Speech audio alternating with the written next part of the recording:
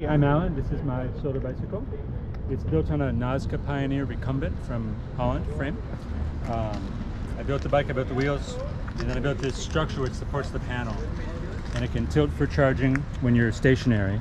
So it pivots here and it has a strut to hold it at different angles. We've got a cycle analyst for the control. We've got a triangle battery here in a case that I built, and then a GMAC motor at the back. And that's the fast winding? Or the slow That's winding? the slow winding, because I'm right. running 52 volts. Right. So that's I get the speed from the voltage. And then I've got the same MPPT we all seem to have, the LA Joy unit. Yeah. With two rigid carbon fiber backed panels from Lightleaf in Canada. So 300 watts of total generation. Nice. And that's how it maintains its curve. Yeah, it's molded this way, like in an oven. And so that gives it extra strength to have that curved shape. And it means I need less supporting structure. There's no backing because it holds itself up. Yeah, you only screwed it in like 4 or 6 spots. Each one's got 4 spots, yeah. That's crazy. And Normally so they'd be flopping like crazy. They hang out the back and support themselves. Nice. That was actually a nice, efficient rundown. And you machined these? I machined all the brackets, all this stuff on a manual mill and a hole saw.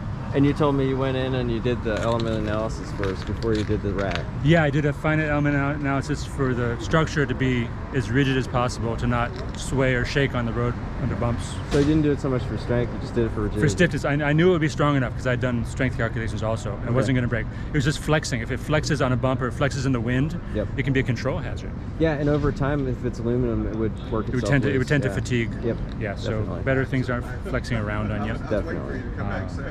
So that was a fun little analysis project, you could say, learning a new program. Yeah. And it feels really, when it's all bolted together, flat, it feels really rigid and doesn't sway or shake at all on a bump. And you've got full suspension, and it goes almost 40 miles an hour. It feels Indeed. weakening. But this thing is really fast. Not under solar only, though. This thing is really quick. And your torque sensor, it's got the works. Awesome, thanks.